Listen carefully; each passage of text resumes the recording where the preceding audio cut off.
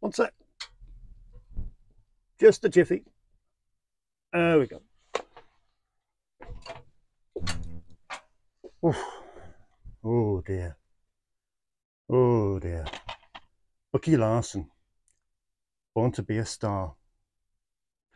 It's not for me though. No, it's not for me. It's for yeah, it's for someone else. Did you ever do that? You know, you're at the video store or maybe the record store, and the employee behind the counter has a degree of credibility that you're like, no, I cannot be seen renting or buying this deeply inferior product. We've all done it, ashamedly.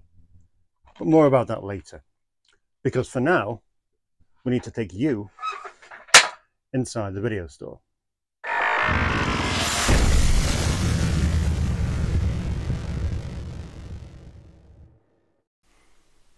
You're back, you crazy people. Gluttons for punishment, I say. Thank you for watching last week. Ridiculous amount of people spent the time watching it. Thank you very much. Wonderful comments. Just quite overwhelming, really, and quite humbling. So thank you very much. But we have a job to do. We have brand new films in. These films have all come into the video store this week. And hopefully by this weekend they'll be out on loan. But I'll give you a first look as to what has come in. There are two films this week that I'm supporting on both DVD and Blu-ray. DVD being the premiere format, whether you like it or not.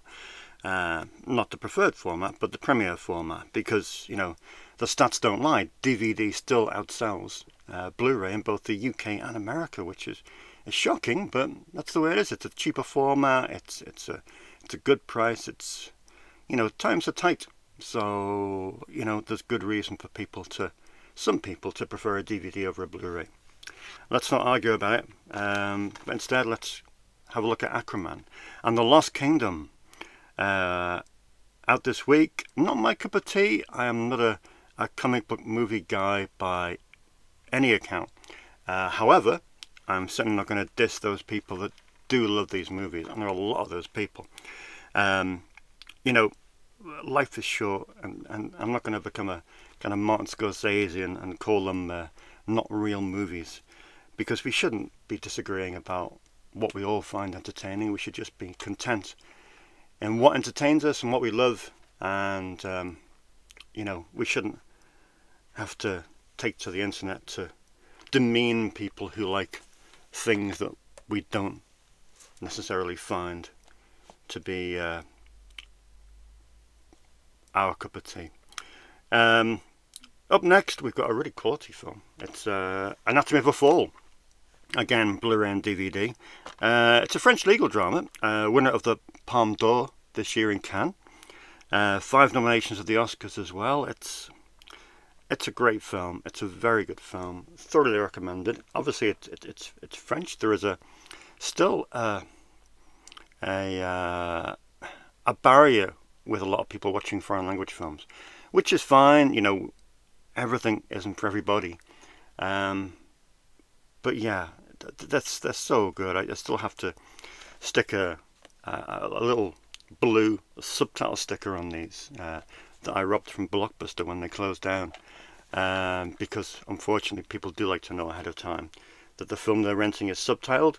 But you know, either way, it's a great film, and I hope that it justifies my decision to get it on Blu-ray and DVD. Finally, this week in the brand new 2023 movies, we have Monica. Again, we don't have many average films here. This is superb. It received an 11-minute standing ovation at the Venice Film Festival.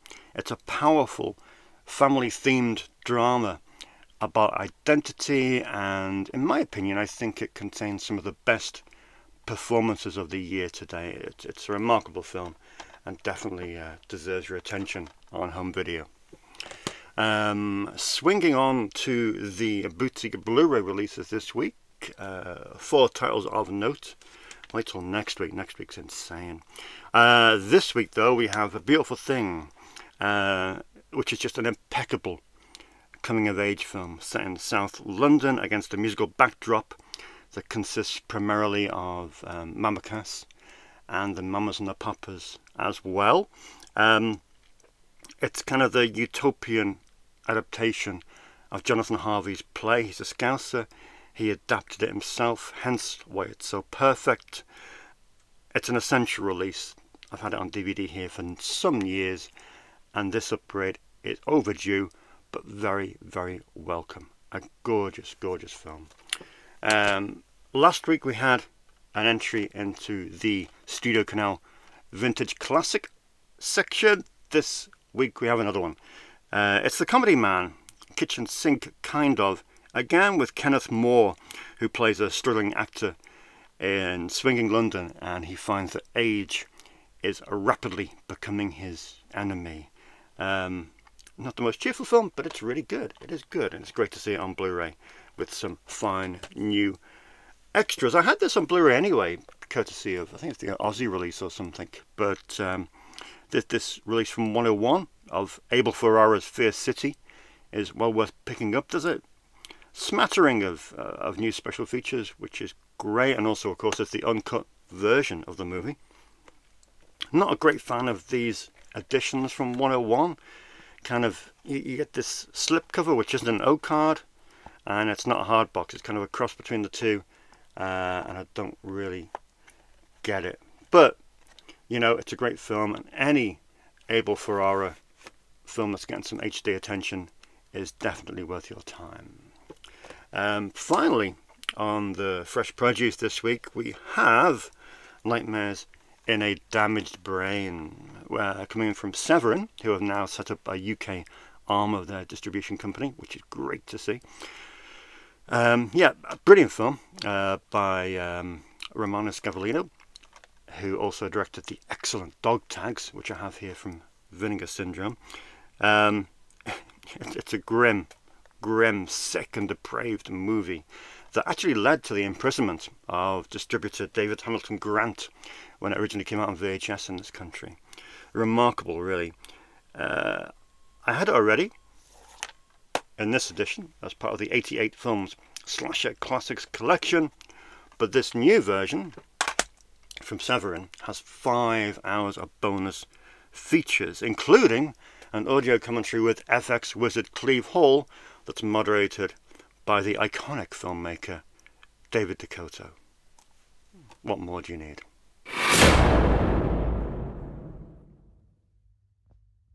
Do you know the best part about working in a video store is that every customer that comes in, you do not know what they're going to rent, and that's just, you can't replace that.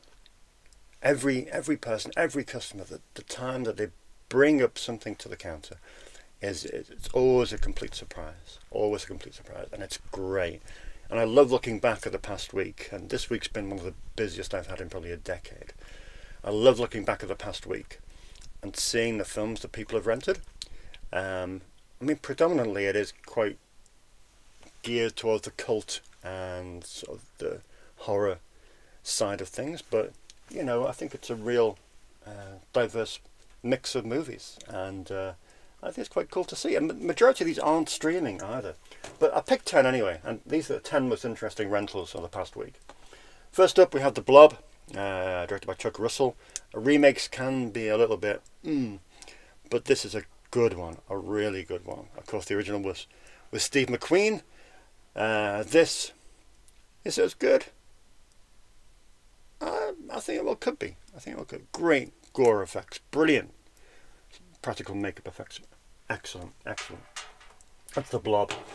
Now this is a perennial renter, going out week in, week out. Peter Jackson's Brain Dead, mainly for availability reasons. After all, it's not on Blu-ray. Rumours have long been going on that he's going to remaster it someday, but that's yet to happen. And for now, it's not streaming. Likewise with Meet the Feebles and Bad Taste, the other 2 films from this era. Brain Dead is brilliant. Again, it's a gore-soaked delight, and people know that they can't get it anywhere else, so they're renting it from here, and it's pretty much out on loan permanently, which is great to see. And still, it's in good condition, which is the weird thing. I'm dreading the day it comes back and it's scratched or damaged, or it does happen. People tend to. One guy cooked a DVD once. Yeah. Salesman, just rented out this week. Brilliant film. The Maisels brothers, you may well know from their amazing documentary Grey Gardens, about 73 time.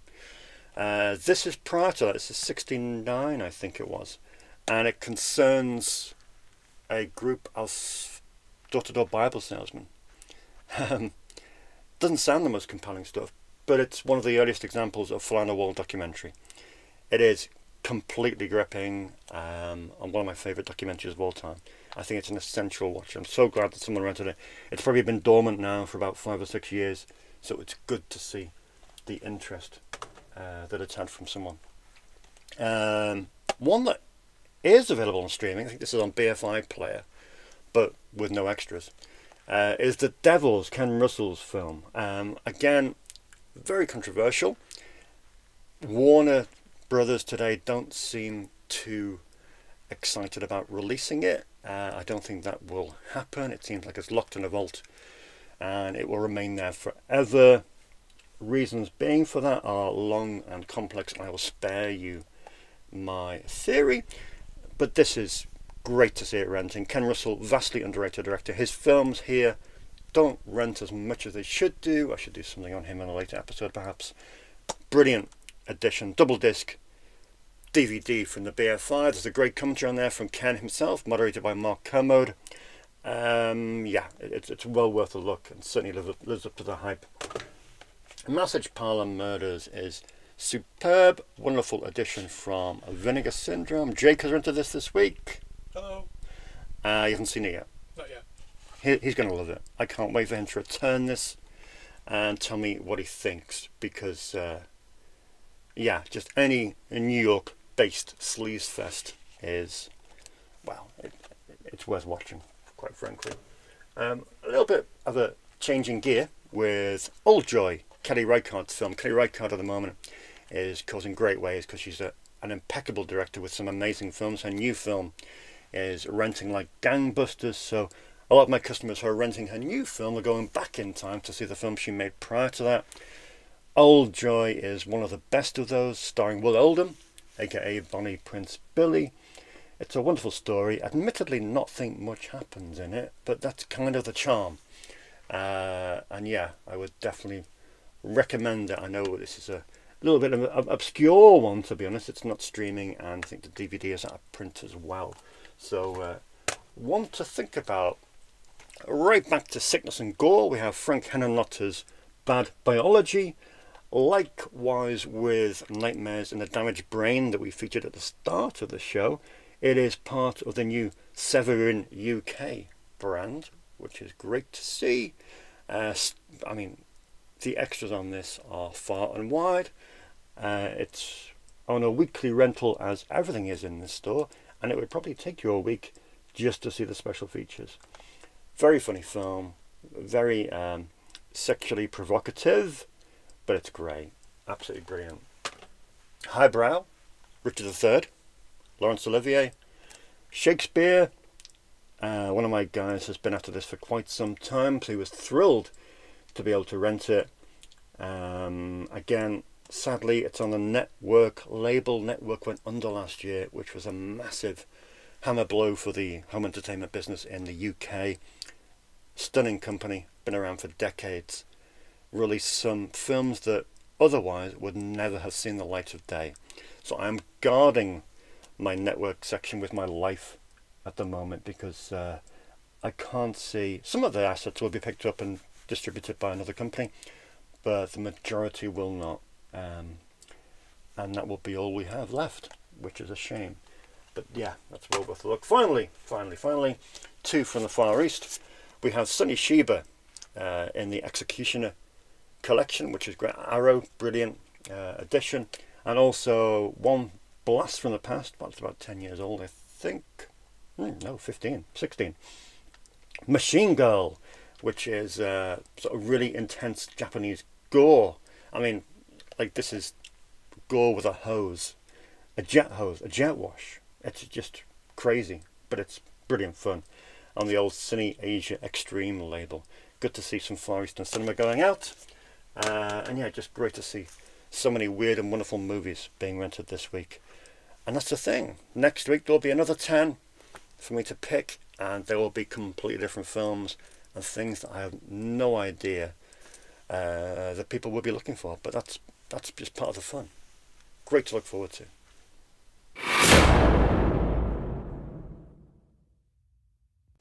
New segment, everybody. It's Gaz. Hey. This is Gaz. He's my longest serving, most loyal customer. He's been a member here for 16 years. 16 years. 16 years, outrageous. And one fabled year that the kids for many generations will talk about. He rented 370 films. It was just over. It was 372 or 373 films. I was logging them on Letterboxd. Crazy. I know. Madness. Yeah. Misspent youth. This is true, but you might not believe me, because you might think that this is just my bedroom and I don't have any real customers. But it's true. Gaz is a real customer. And to prove it, I'm going to ask him 4 questions that only the most loyal customers of Snips would know. You ready? I'm ready. I hope you're ready. Question 1. Yes. What was the name of the predecessor to Snips? The shop next door, whose owner retired, thus providing Snips with its initial rentable core of films. I do know.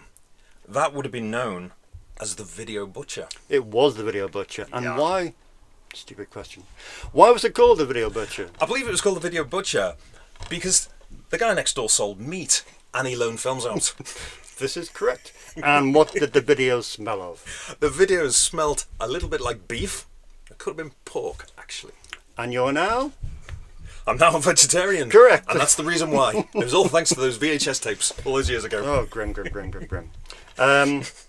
What film was the earliest, or had the earliest catalogue number at Snips, which was catalogue number 1001? 1001. That would have been Speed. It was Speed. It was Speed. And finally, the key question. What was my dad's favourite film? I know what your dad's favourite film was. It starred Sidney Poitier and it was called In the Heat of the Night. And how many people did he recommend it to every year? I would say, well, at least 365. It was one a day. One a day. He even recommended it to me and I rented it on his recommendation. You were in it. Oh, yeah. Exactly. Brilliant. You've been busy recently, as always, renting films. Yeah. What have you seen recently that you would recommend to the good people? I have. I actually took out a documentary, as you know, and this is called The War You Don't See, which is a John Pilger film, documentary, which is absolutely fantastic. It's an in-depth look in the way in which the media manipulates the message that the consumers view and the consumers hear, and it goes right the way through wars, certainly the wars in Iraq, you know, the wars in the Middle East, and it goes right the way through to the likes of Julian Assange and WikiLeaks and some of the revelations that came out thereabouts, and it really is. It's really an eye-opening documentary, an absolutely fantastic piece of work. And John Pilger is a great documentarian. He's one of the best. Yeah, we've got about 30 of his documentaries over there in the documentary section, and every one is an absolute banger, as the kids say. They are indeed, and that is no difference. So good. He will be much missed. What have we got next? This is a film called Man from Earth, which not a lot of people have seen, not a lot of people know about, but it's a story by Jerome Bixby, who's famed with Twilight Zone and Star Trek, and it's an incredible. I suppose it's under the title of sci-fi, although it's not exactly a rip-roaring roller coaster of a ride, but it's a one-location film, and it all centres around this guy who is leaving his post as a lecturer in a university or a college, for example, and all of his co-workers come in and they want to say goodbye to him, and they ask him why he's leaving, and he decides that for the first time in his life he's going to reveal why he's leaving, and he says that he has to move on every 10 years because if he doesn't, people start to realise that he doesn't age, and the reason why he doesn't age is because he's been on the Earth for the last 14,000 years, which sounds absolutely far-fetched, and you have to suspend disbelief on this one, but it's absolutely incredible, thought-provoking. It's a conversation starter, and we've had many. We have had many, and it's a film that really more people should see, and hopefully, really is. With this episode, they might well do that. You've just returned a film. I have indeed. And you actually put the films back in the boxes yourself. I do. I wonder if I'm the only person that does that. You are the only person that does that, but it's very nice. It's very nice. It saves my legs. It's at least a 10-foot walk. And I take the on loan tag off as well. You do. Yeah. You've just returned Network, Sidney Lumet, brilliant film that I've just plucked out of the Sidney Lumet section. It's such a good movie. And there it is, yeah, and such a good section as well. Sidney Lumet is one of my favourites, and yeah, as I say, his first film, his directorial debut, actually, 12 Angry Men. This amongst probably my all-time favourite films, and Network isn't that far behind, to be honest with you. 1976. It is, again, it's a little bit on the theme with The War That You Don't See. It's all about the network and how the network is manipulating those that work within them purely for the desire of higher ratings. And it's incredible. It really is an incredible character piece. And Peter Finch, who stars in the main role, it is an absolutely knockout performance. And sadly, he died a year later after the film was made. And his death was around about 2 months before he was posthumously awarded an Oscar, and then became the first actor, I believe, to be posthumously awarded an Oscar. Yeah, and rightly so as well, because it was an absolutely incredible performance. Oh, it's unbelievable. Yeah, brilliant, excellent. brilliant.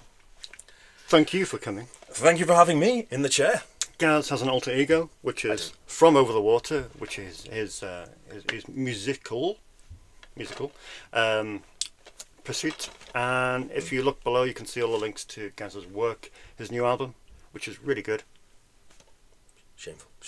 And yeah, you can play it, download it, buy it, and absorb it. Thank you for coming in. Thank you very much for having me. That's great.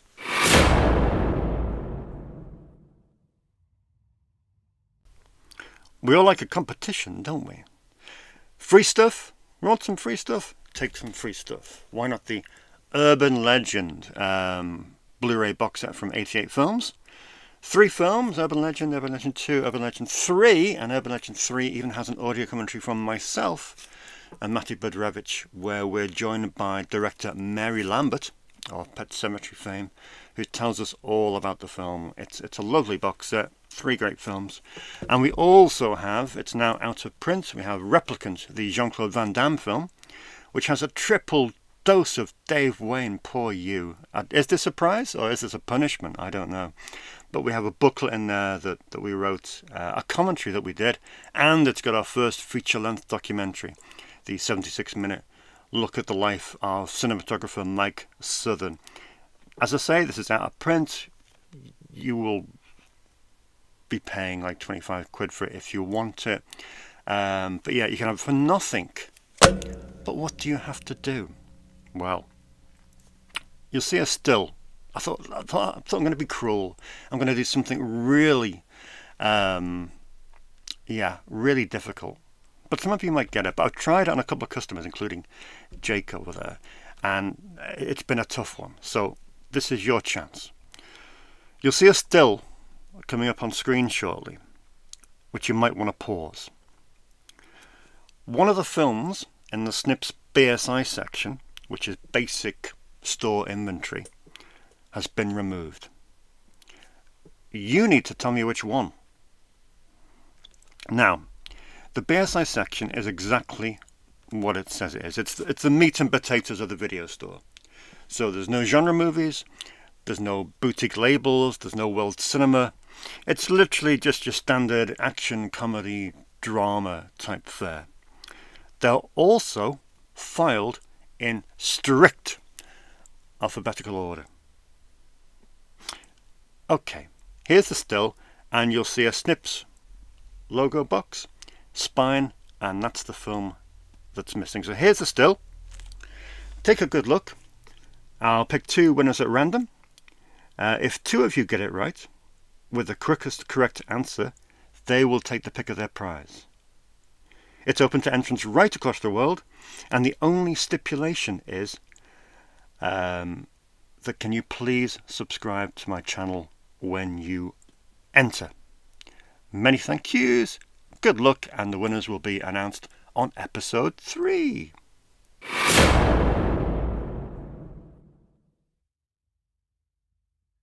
So what was I going on about at the start of the show? This whole, it's not for me kind of thing. I don't know, it's just something that rankles with me a little bit, the way people fear that they're going to be judged on the film that they take, which, yeah, we should never feel ashamed by stuff that we like. It's true. You know, I said about the fear, the intimidation caused by maybe an employee who's certainly got a sneering look about them, but that is not me, and I'll tell you why. I recorded the audio commentary for I'll Always Know What You Did Last Summer, probably one of the critically most reviled films of the franchise, certainly of that era of slasher films. So I'm certainly no harbinger of great taste. I like what I like, and I don't care what people think. So I picked 5 films that people have brought to me over the last, say, 15 years, where they've apologised for renting it. And I'm going to state why they should not apologise for renting a film, because you shouldn't just... I hate the word guilty pleasure as well. Guilty pleasure. Don't feel guilty about pleasure. Don't feel guilty about watching something that you're going to enjoy. It doesn't matter. There's no barometer. There's no rule book to say that you have to rent films that are 7.0 on IMDb and above. You know, you can find joy, you can find satisfaction out of so many different films. And really, we should all be a little bit less bothered about what people think about our choices. So first up, this film swept the raspberries this year. It's Winnie the Pooh, Blood and Honey. A couple of people have apologised for renting this to me, and they shouldn't. Is it a good film? Not particularly, but you have to admire it. You have to admire that it was made.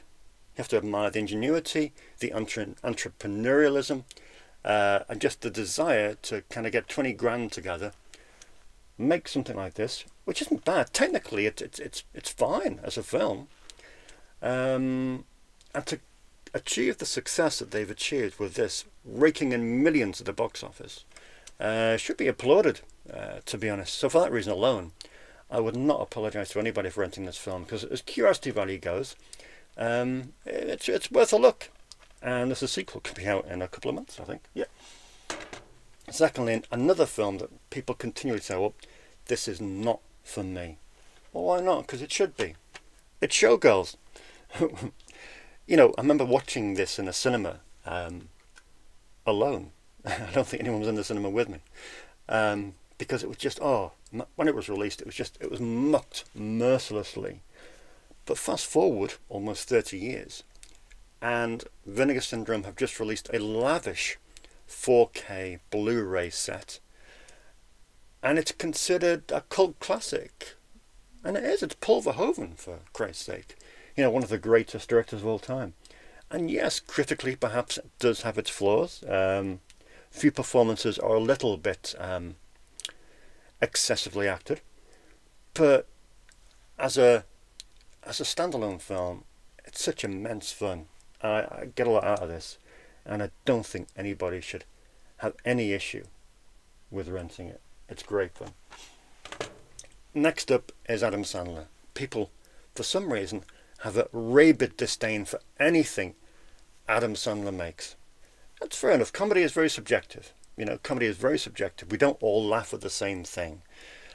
But, you know, Adam Sandler is currently the highest paid actor in Hollywood. It's crazy. But he is. And, you know, something like That's My Boy. Someone once rented this off me and said, you know, honestly, I can't believe I'm renting this, but my partner wants to watch it, so I will have to watch it. But don't be sorry, you know. You can laugh at Adam Sandler films. They're funny. Happy Gilmore, hilarious. Jack and Jill, less so. But still, you know, embrace mediocrity. We can laugh at stuff like this. You know, just because we're older now doesn't mean we can't laugh at something incredibly juvenile. Why not? You know, life is too short. Next up, Birdemic, widely considered one of the worst films ever made. But you got to remember that nobody sets out to make a bad film. Nobody. And that's certainly the case with James Nguyen. Never set out to make a bad film. I think he was quite upset when it came out and people started laughing at it at the theatre. It is really bad. but you can get a lot of enjoyment from this. I hate the term, best worst movie. That kind of belongs to Troll 2 and stuff like that. But no one sets out to make a bad film. There's a lot to be had from watching films like this, because you can see where it went wrong, you can see the flaws, and it's great listening to the story behind it. Because something like this Blu-ray from Severin, it's got loads of great special features, and it kind of takes you on the journey of what he went through to make it and what he wanted out of the movie, and it enables you to create a better, more informed picture of the whole sorry scenario. But yeah, you shouldn't apologise for renting this. It's good fun. And finally, people do apologise to me quite regularly for renting cats, and so they should do.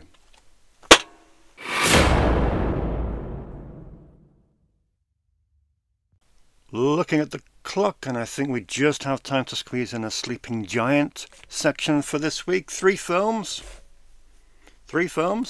that never rent out. Nobody takes them, but they're all amazing. So if you're a customer, or if you're just really into films, then maybe you should check them out. The first one isn't available in this country on DVD. It's never been available past VHS. You can see it on streaming, but you have to subscribe to yet another streaming service. And it's the Chevy Chase Goldie Hawn film, Foul Play, a brilliant thriller. I know Chevy is generally regarded as a sort of slapstick comic type of actor, but this is a thriller, and he's really good in this, and he plays a good romantic lead. I think it's one of his best films alongside Fletch, and it definitely deserves a bit of a better release in this country, because that would be great to see. But if you haven't seen it, then I must recommend it. It's great fun, and the albino character is absolutely terrifying. As a kid, it used to give me sleepless nights. Next up, it's another one from Network, the label I mentioned before, who went under last year. You can't get this anymore. It's fetching for crazy money on eBay and such like. And it's one of my favourite films of all time. Well, definitely in my top 10. It's a musical, which, relating to last week's trauma section where I mentioned Poltergeist, I must clearly have a thing about musicals, which is permitted. And it's a musical about snooker. Are you still there? No. And it's great. It's called Billy the Kid and the Green Bay's Vampire. It's directed by the brilliant British director Alan Clark, who of course made Scum.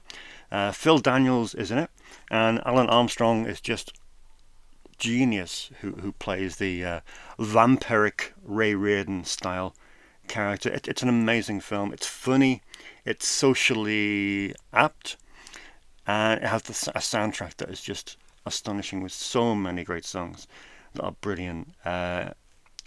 Obviously this isn't many people's cup of tea, but this is the best snooker themed musical that you're likely to see. Trust me. Finally, not a film, TV series. Don't stock many TV series, but I do stock the ones that have got maybe cult status, that aren't easy to buy, that kind of thing. This is one of those. Again, sound like a broken record. It's not available for streaming, and also certainly in the UK, this edition, this medium rare box set that was released, is now at print, and it's fetching a fortune. A great show, created by Glenn Morgan and I want to say James Wong. Is that correct? I hope so. Who created the Final Destination franchise, and they also had a massive part to play in the X-Files series. It's great. It was meant to run for many, many seasons. They cancelled it after one, a kind of typical Fox thing, and it's very, very good. I'm not a sci-fi person by any means, but this is one sci-fi series that I could really, really enjoy. Great storyline arcs, great characters, great writing, and it's really, really good. So if you fancy a series for a change, then that is definitely one to recommend.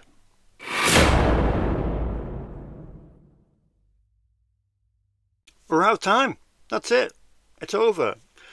I'm always of the mindset that I don't want to make these things too long, time is of a premium to us all, so I kind of want to aim for the 20-25 minute sweet spot.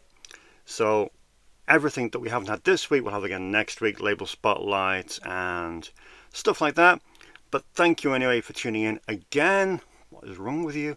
Don't forget, follow on Facebook, Snips Movies, Instagram, Snips Movies.